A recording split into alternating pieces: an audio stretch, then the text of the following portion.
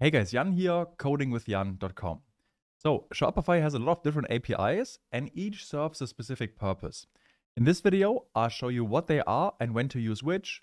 Should be a lot of fun, and if you want to learn or work together, links in the description. Let's get started. Alright, so the API is basically how you talk to Shopify programmatically. If you want to update the cart without reloading the page, there is an API for that.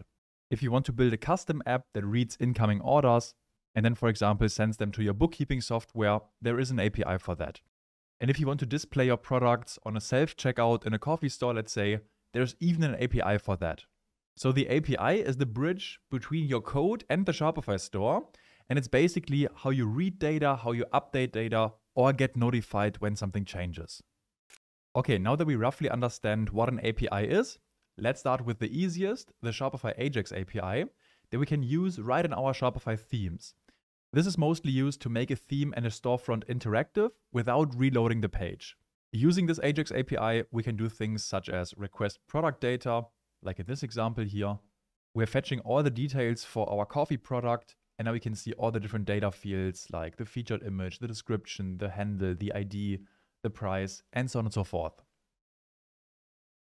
We can also manipulate the cart. We've already seen an example of this when I click the Add to Cart button, but obviously we can also do it programmatically. That's what happens behind the scenes.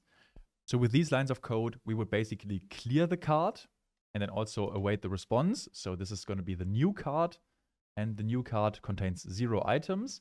Now we would have to update our HTML to reflect the changes, but it already happened behind the scenes. So after the next refresh, you can see the cart is now empty, but we could have also done it without reloading the page by updating the HTML.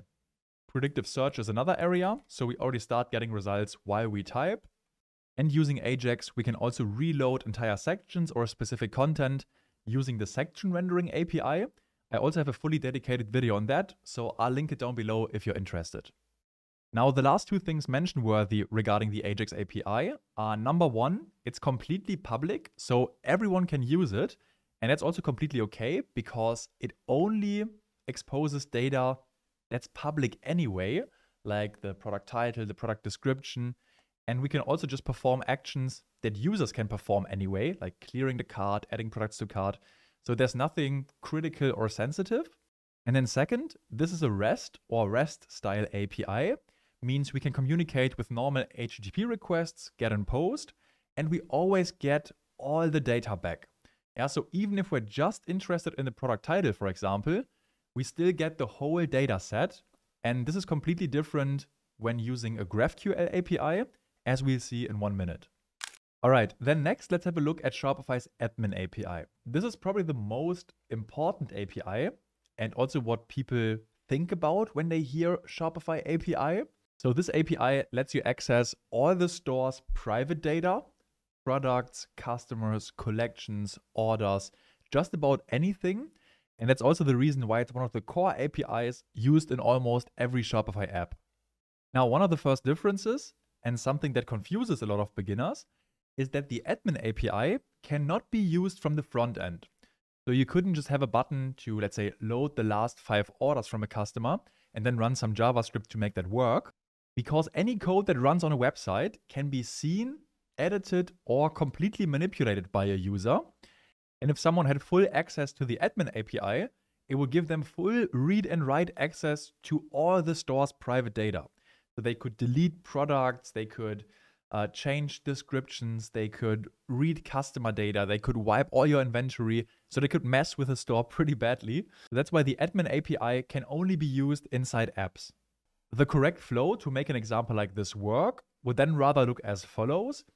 The user clicks the button and requests the last 5 orders. In the background, we make a request to our app server. This can be a normal HTTP request using JavaScript, for example, but only our server has the secret API key and is allowed to request this private information like all the orders from Shopify. So then Shopify returns that information to our server, and our server can return that information to the user. So in this case, the user could mess as much with the button as they want, but they would never find out the secret API key, and they also couldn't mess with our server logic. So this way it would be safe. Now, setting up a full app with authentication API keys is out of the scope here, maybe not even what you're looking for right now. But if you want to practice making the first requests to the Shopify Admin API, you can install Shopify's GraphQL app. This app already has the necessary API permissions, so you can start writing GraphQL queries right away. This also gets us to the next point, because the Admin API is GraphQL based. And if GraphQL is new to you, I have a full video just on GraphQL, which I'll also link in the description. Highly recommend it. But the main difference between REST and GraphQL is that with GraphQL, we can request very specific fields. For example, just the first 3 products, but only the ID and title. And this is what the result would look like. So we wouldn't overfetch as much as we've seen with the REST API, where we got all the product data, even we were just interested in the title. So GraphQL is much more efficient, especially for larger stores or more complex apps. Now, there are also things to consider, such as rate limits. You can only make so many requests per minute or per second, but that's better explained in the full video on GraphQL. Okay, now another concept you should have on your radar is webhooks. Technically, these are not an API, but they live in the same world as the Admin API, so it makes sense to cover them here. And webhooks are more like an event system, so they're very useful if something changes. For example, let's say you want to create a new invoice every time an order is created, then it would be super inefficient to poll the Shopify admin every minute just to check if there's like a new order. And it would be much better to just get notified by Shopify. And that's what webhooks are for. You can subscribe to certain events. Now, when one of these events occurs, Shopify also sends you some data about the event, the webhook data or event data. But sometimes the data might be incomplete for your specific use case or for what you want to achieve. So it's not uncommon to make a follow-up request after receiving a webhook to the GraphQL Admin API, just requesting the extra fields that are missing, and then you also get this data back. All right, the next big API is Shopify's Storefront API. This one is interesting if you want to use Shopify's core features, like viewing products or using the shopping cart, outside of themes in a completely custom environment. So you could display products on a self-checkout or smart fridge or a completely custom mobile app where you normally wouldn't have access to routes like /cart or /products because they might simply not exist in your custom environment. So instead you would push data back and forth using GraphQL, and in the final step, the user still gets redirected to Shopify's checkout to complete the purchase. So in a setup like this, Shopify kind of becomes your e-commerce engine. Now, what else you need to know about the Storefront API? Since the user is making requests directly from the front end, there is a public part that exposes non-sensitive data, like product information, for example. But the Storefront API also has a secret part if you want to request things like meta objects or meta fields. And then you would just have to proxy your request through a server again, just like we've seen before. Also important, unlike the Admin API, the Storefront API doesn't have a rate limit, which makes sense because on your custom app or custom website, you could have thousands of visitors during a flash sale, let's say, and then it would be bad if they had to wait for products to be displayed. The only thing that the Storefront API cannot do are admin level actions like deleting products, changing information, or anything along those lines.